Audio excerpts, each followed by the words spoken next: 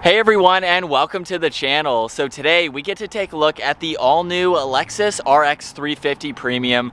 Huge shout out to Hendrick Lexus Northlake for providing this all-new SUV for me today. Check out their website, that link is down in the description. The 350 that you see behind me is finished off in caviar and has a list price right around $48,000. Underneath the hood for this all-new Lexus model, this has a 2.4 liter 4-cylinder turbocharged engine paired to the 8-speed automatic transmission. This pumps out 275 horsepower, 317 pound-feet of torque. That power sent through the all-wheel drive system. This weighs in right around 4,000 pounds. It'll do 0 to 60 in 6.5 seconds, has a top speed of 124 miles an hour. It also has a fuel capacity of 14.5 gallons. You'll expect to see around 22 miles per gallon in the city, 29 out on the highway. This also has a wheelbase of 105.9 inches. Its overall length is 183.5. It has a width of 73.4 and a height of 65.4 inches. As we make our way to the exterior styling now for this all-new NX 350, let's start off with the Lexus badge front and center. It's also the forward-facing sensor, so it's nice to see that integration so it doesn't break up the rest of this grille, which has plenty of cutouts to provide a lot of cooling to that engine, with a nice design within the hourglass surround, which is also finished off in that dark gray. Now there's also parking sensors, and this even has LED headlights, DRLs, and turn signals, with the very crisp point in that DRL, very iconic for the Lexus models. In the lower section is the LED fog lights, along with some more gloss black trim. There's even 3 cutouts in the very lower section to provide even more cooling. And then for the lines coming down the hood, there's actually 2. There's one that separates and stops right in the middle, and the other one works its way to the top section basically of that grille, going all the way to the other side. It blends in nicely with that hourglass design. And for the side, this has a set of 18-inch wheels with that two-tone design, multi-spoke pattern to them. You can see some plastic trim for the fender flares as well as the lower side skirt there. Now this has a set of body-colored side mirrors with some chrome accents, and the integrated turn signal is on the far edge. This even has a sunroof with the roof racks. There's more chrome trim surrounding all of the windows. And there's some nice lines that run down the side. There's a line just at the height of the door handle. It tapers up just above the rear door handle there, and then there's several lines splitting off around the door handles for that rear fender arch. Definitely gives it a great look. That crisp line works its way to the rear end here, where this even has the body-colored spoiler with the integrated third brake light. Wiper blade is in the lower section. This has LED taillights with the LED connector bar. It runs right through that power liftgate, which is pretty awesome to see. Now this has a backup camera with all these sensors. There's even some more plastic trim in the lower bumper. And with the towing package, which this model has, it can tow right around 2,000 pounds. So if you have some smaller trailers, you could hook them up to this, which is nice to see. Now as we work our way to the cargo area, I can use the button on the key fob or the one that's just to the right of that backup camera. And as you can tell right now, there's a few items back here, but there is plenty of room for anything that you'd like to place. There's a net over on that driver's side, along with some tie-down hooks, so you can safely secure any items you may have. You can even adjust and install this removable cover, so it's kind of basically that tonneau cover in a sense. You can place it on both sides to hide any items that you may have. Up underneath the floor, if I open this up, look at the amount of additional storage space that you have. You could place groceries, any larger items that you have up underneath the floor to keep them from further rolling around. And you can also fold down the back seats. I could pretty much reach them from the back, so I can pull on that tab and push that seat all the way down with both of them folded. That gives you a lot more interior space, especially for the size of this SUV. Now for the power liftgate, you can close and lock it. The one on the left side will just close it. And as we work our way to the back seats now, the door handles actually don't move. Basically, you just have to pull on the lever on the inside of the door handle, and that will open up this door. Now for the interior, everything is pretty much black. There's black leather with the silver stitching. There's the window control along with lock and unlock. A little bit of storage in that lower section. This model also has the 10-speaker audio sound system. Very nice trim pieces surround that upper speaker. And this is the all-new design for the release handle. So if you grab the grab handle, you can push on this button, and that is how you can exit, which is pretty cool to see. Now that black leather works its way to the interior. Very clean design for these seats. And at 5'10", it's not a high SUV, so it's very easy to enter. There's a storage pocket behind both front seats, 2 air vents along with some auxiliaries so you can charge electronics from the back seat. And again, at my height, I actually have around 2 or 3 inches above my head. So it's more of a compact SUV, I'll call it, but it's still spacious for full-size adults. And then right in the middle, there is the armrest. So I can pull this down. It reveals 2 cup holders along with that armrest if you need it. And there's a pretty good amount of visibility for your backseat passengers. A little bit bulky of a pillar there, but it is very easy to see around, of course. And as we work our way to the front seats now, this door panel's finished off just like the rear with the addition of all the window controls, the memory seating adjustments, even the side mirrors, which are power folding. And then for the front leather seats, they have a nice design to them with all the perforations. They are automatic. All of those adjustments are down on the side. It's nice to see that these are finished off in gloss black. A lot of vehicles have aluminum for those, but they hide and blend in very nicely. And then to enter the front seats, it's just as easy as those back seats. And then with the steering wheel, completely finished in solid leather, has a nice design to it with all the brush trim. But let's fire this all-new 350 up with my foot on the brake. That button is over on the right side, and we can bring this to life. And looking at the gauge cluster, you'll see on the far right is the engine temperature along with the fuel gauge. Right in the middle is the tach along with what gear you're in and miles per hour. And on that far left, you can go through a lot more info using these buttons over on the left side of the steering wheel. So all these controls, there's also volume and Bluetooth controls. So currently it's showing your G-force meter along with your acceleration and your braking. Now if I scroll down, there's the gear position that you can monitor. There's also a blank page. And if I scroll back up, there's also some more information for the engine you can see, along with the eco meter, your distance till empty, along with your average speed, and then you have your fuel economy as well, along with a live readout. Now I can scroll over and pull up the compass, pull up the music when you have that on. There's also the adaptive cruise, and then any messages that may appear. So not a whole lot of information, but you have everything that you need to go through. And then over on the right side of the steering wheel is the cruise control settings along with adaptive cruise, lane keeping assist, there's even mode, and then some tuning just underneath that. And this even has steering wheel mounted paddle shifters, which are finished off in more of that brush trim. Now over on the left side of the steering wheel, you can release the fuel cap along with the rear liftgate. There's even a little bit of storage if you need to use that. There's piano black surrounding those along with the 1 air vent. And then as we work our way to the center, we have this all new infotainment system that has a lot of info to go through.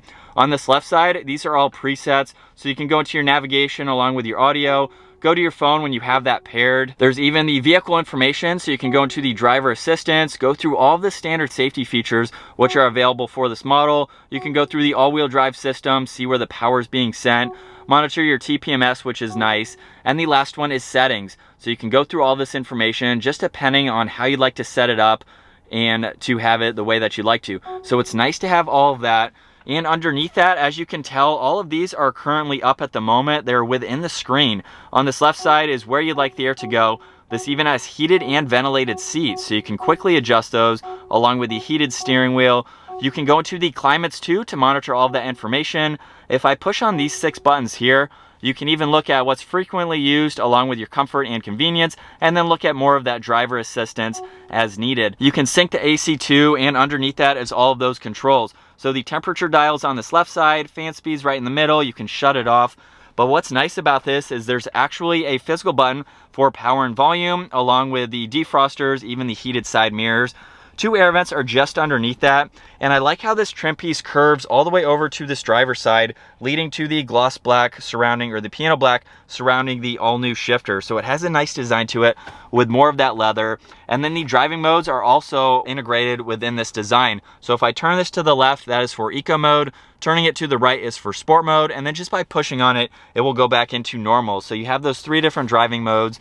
This also has a wireless charging pad down at the bottom, along with some auxiliaries and a little bit of space where you could place some items if you need to. You can also open this up too, where you have some hidden storage. Pretty cool to see that the wireless charger is that cover, which is a nice integration. Now there's 2 cup holders on one side, and then for this all new shifter, in order to put this into reverse, I'll simply just push this to the left and up. It will go back into that position, but as you can tell, it is in reverse right now. where there's a few different angles just depending on what you'd like to see, along with the guidelines, so you can adjust those as needed. Now drive is going to be the same, just in the opposite direction, and if I pull it straight back from there, that is for the manual settings, so you can use these paddles as needed, and then park is located just behind that. Now behind all of that, we have the traction control along with an off-road setting. There's the auto hold, the engine start stop, a downhill assist control, and then the electronic parking brake. And for the center armrest, it is finished off in leather. You can actually open it up both ways. So just depending on if your driver or your passenger needs to gain access to that, that is pretty awesome to see. And then the glove box has all the extra space that you need to place items. And like I mentioned earlier, this does have a sunroof. We have the manual adjusting sunshade to open and close, along with the sunroof adjustments up in the middle. There's some call buttons, even the touch sensitive dome lights, and this also has a sunglass holder too, which is pretty convenient to have. Now that we're behind the wheel for this all new NX350, this is a really cool smaller size SUV if you're not looking for something that is much larger, of course. Now I just got out of the RX350. That is a little bit bigger as far as wheelbase and length goes, a little bit more room in the back seats. Not significant, but if you're going to be using the back seats a lot more, maybe go with that model. This is still plentiful for the smaller size that it is. So honestly, it is a good option, just depending on what you like. Exterior styling is going to be different, and I'm just comparing those since I just got out of that model. So with this model though, I think it's very nice. Now the interior has an update to it compared to some of the other previous Lexus models. We have the larger infotainment system. There's no heads-up display on this model, which is interesting to see. I'm not sure if that's an option or not.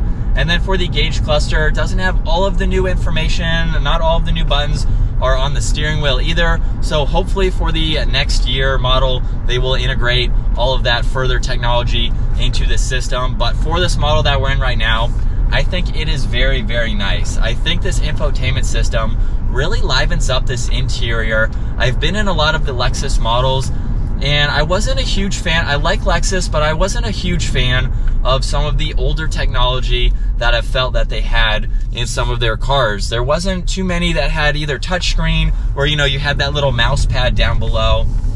And so with this model, it eliminates all of that, gives it more of an upscale look, in my opinion. And as far as just driving this, putting a few miles on it, it's very, very comfortable. Lexuses drive very nice. This is a comfortable, quiet vehicle, even with cars passing. It's very well insulated, so I definitely like how they ride. But if we pop it into the manual setting now, we can twist it into sport mode, and we can use these paddle shifters. Now it's pretty cool that this model has paddle shifters. You might not be using them that often, or even forget about them in a vehicle like this. But if you need them to downshift, get a little bit more power, they're pretty responsive. And even though we have the 4-cylinder engine, it's pretty adequate, especially for the weight of this. As far as handling goes, we have the all-wheel drive system, which is nice. And we'll give it another acceleration since we're still in the manual setting. We'll go down to 3rd gear, just give it a mild acceleration. I love how smooth the power is. That wasn't a crazy acceleration. This is pretty quick for what it is, but I love how smooth the power delivery is. And as we come up to another right-hand turn, you can definitely feel the weight of it. You know, it's an SUV, it's not a sports car. I think it weighs a pretty good amount too for its size. But it handled that turn well, just going at a normal rate of speed. So, you know, no spirited driving for this SUV, but it takes these turns very nicely. And you can get a look from this angle, what it's like to be behind the wheel. And hopefully you can tell just how comfortable and quiet this is. I like the fact too that we have all of the standard safety features, even the adaptive cruise.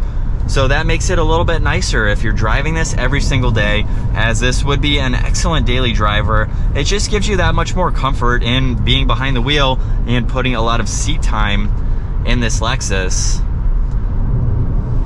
And I know I mentioned earlier the amount of space. It's very practical. I love that room behind or underneath the rear cargo floor. That is an excellent use of space. Now, I don't think this has a spare tire, so of course, you either have the spare tire or you have that amount of interior room.